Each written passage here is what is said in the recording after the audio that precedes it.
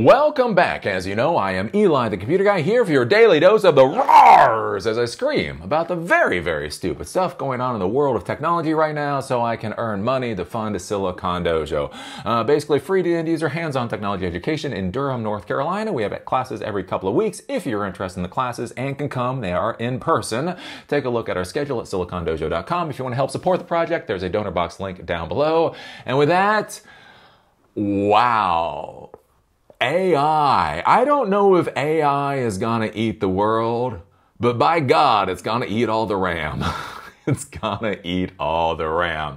So this is a bit of a shocker to me. So I've been talking about this for a while, where basically all of this AI hyperscaling fraud, and I will keep calling it a fucking fraud, right? Basically is eating up hardware beyond the GPUs, right? So we think about AI and you think about NVIDIA GPUs or maybe AMD or maybe even ASICs processors, those types of things. But in order to get those systems run, you need all of the other components in a system. You need motherboards, you need cases, you need RAM, you need platter drives, you need flash drives, and the whole 9 yards.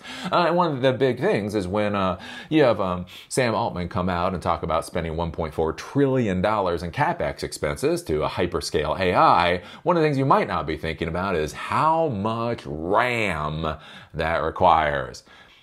Apparently, it's a lot. It's a lot. It's like, wow, this is so much worse than I thought it was. So this is coming from WCCF Tech. SK Hynix to boost DRAM production by a whopping 8 times next year, but it still won't be enough to ease ongoing memory shortage. So you have a RAM manufacturer going to increase production by 8x. And you're still gonna be sucking wind.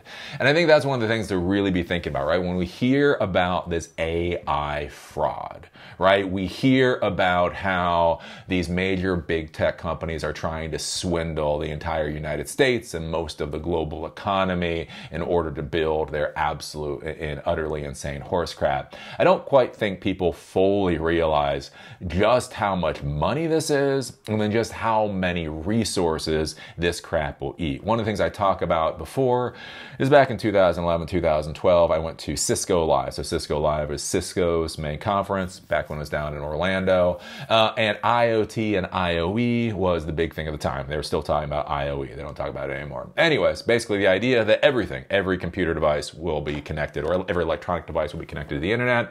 There was a concept that every single household would have 200 IP addresses that were connecting, right? So you think about the microwave and your oven and your Kindle and your phone and your scale and all that kind of stuff. The important thing to understand, now it was over 10 years ago, but the important thing to understand was that the addressable market for that, the market, not the investment, the market for that was $1 trillion. That wasn't there's going to be $1 trillion of investment in order to get X amount of return. It was, oh my golly, can you believe how big this market is? It's a $1 trillion market. So think about this. Cisco, and this is Cisco, and they're blowing smoke just like everybody else blows smoke because this was valuable to them, was saying on the global stage, basically turning everything IP addressable, the entire market for that, the market is $1 trillion. And then you get your revenue, you get your profit somewhere out of that mess. So that's where I talk about, with Sam Altman talking about $1.4 trillion just in the CapEx expenses. That's just in very basic investment into the infrastructure that he wants to build. That's not everything else. So when you talk about $1.4 trillion of servers and UPSs and switches and routers and the whole 9 yards, that is just a tremendous amount of hardware. And the thing is, since these assholes basically have limitless pocketbooks, right? Their tech oligarchs are essentially printing money at this time with methods that are becoming ever more suspect. The thing is, they can come in, they're gonna buy, They want to buy all of the hardware, and financially, they have enough money to buy more than anybody else can. And so that is going to skew the markets for everybody. That's where we talk about with JP Morgan. Literally, think about this. During the AI boom, they are downgrading Dell and HP Enterprise because Dell and HP Enterprise are not going to be able to get enough hardware to be able to sell computers, right? This isn't that people have fallen out of love with Dell or HP Enterprise, or that Dell and HP Enterprise no longer produce good quality equipment so people aren't buying it. No, this is simply people will continue to want to buy from these companies. The companies will not be able to ship product because there will not be enough hardware available to them. So coming from this article, one of the largest DRAM manufacturers, SK Hynix, plans to increase production by a significant level to cater to shortages. However, it appears that demand is currently too high. We have reported on memory shortages extensively in recent days, and the supply chain is already preparing for adjustments by increasing production capabilities. According to a report by the Korean media outlet Hangkyung, SK Hynix plans to expand its DRAM production capacity by more than 8 times by 2026 to meet the requirements of CSPs and companies such as NVIDIA, AMD.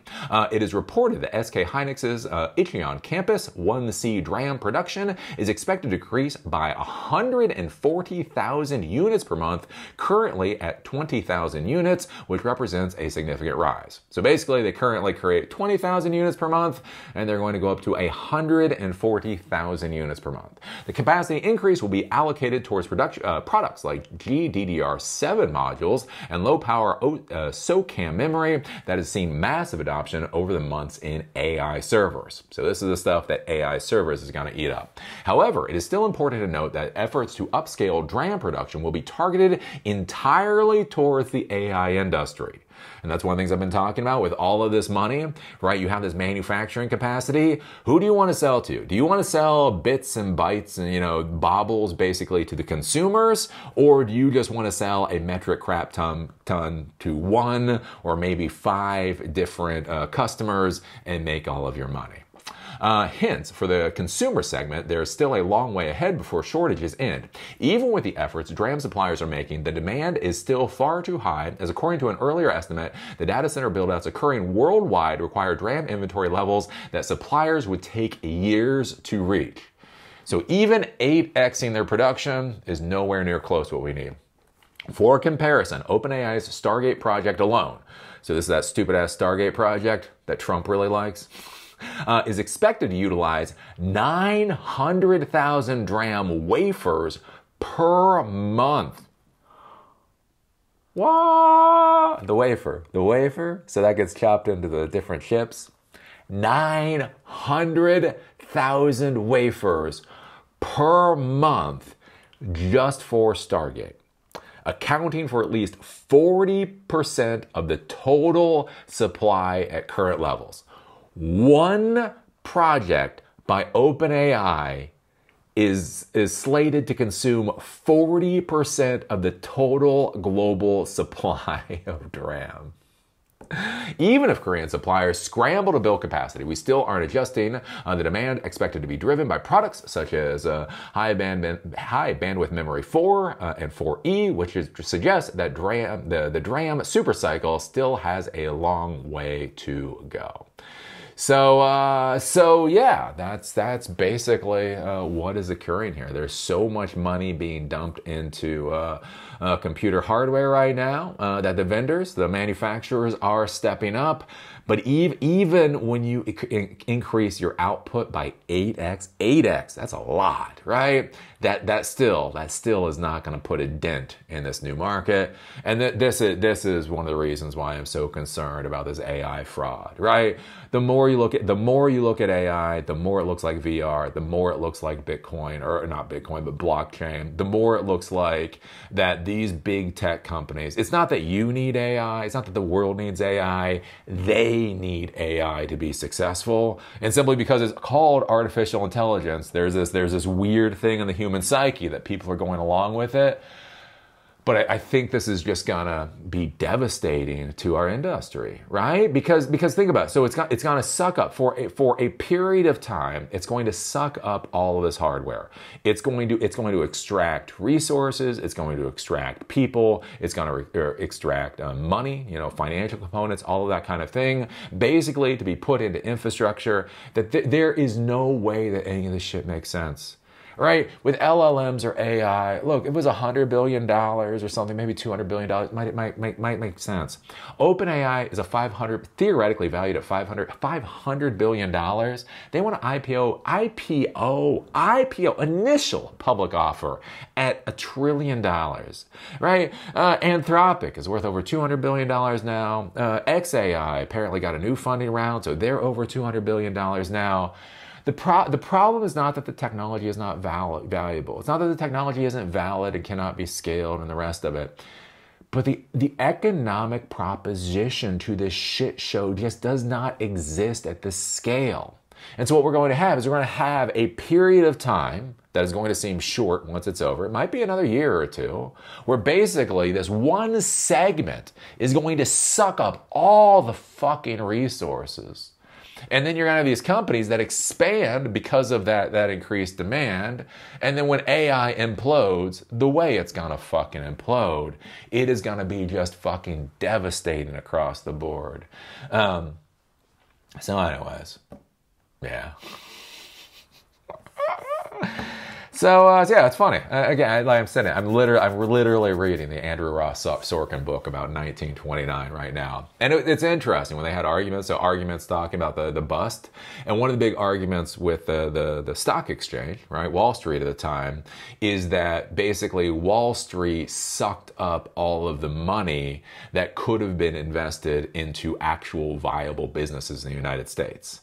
Right, so the idea was there were real viable factories in the United States that needed capital. Right, there were farms in the United States that needed capital. There were real things in the United States that needed capital and that could have expanded well and created profit and basically made everything better. But because the stock market was going through the roof, everybody in the world was putting money into the stock market instead of basically into these real companies.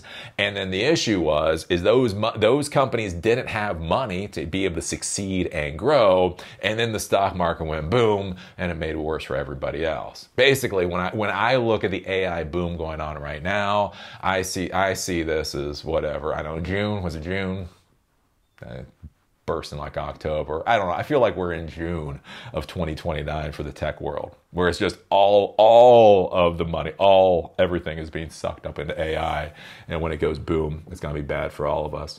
So anyways, what do you think about this? What do you think about SK Hynix increasing their production by 8x?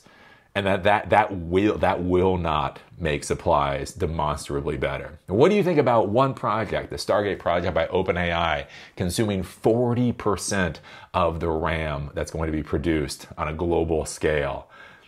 Does any of this at this scale actually make sense to you? I don't know. Put your thoughts down below. If you like these videos, give us a thumbs up. If you hate these videos, give us a thumbs down. Call me amazing, call me a dumbass. Just be a real nutnik and put a strong American comment down there. I expect your comments to have thumbs, the way our cows do. Why do our cows have thumbs? How the hell else are they gonna bench press? Anyways, do remember I do these videos in order to fund Silicon Dojo, authorityless, gatekeeperless, free to use your hands-on technology education that empowers you to do whatever the hell it is you want to do in life. Oh, we have many classes coming up. If you're interested, take a look at our schedule. These are in-person classes in Durham, North Carolina. You can take a look at our schedule. If you want to help support those classes, there's a donor box link down below. And with that, see y'all later.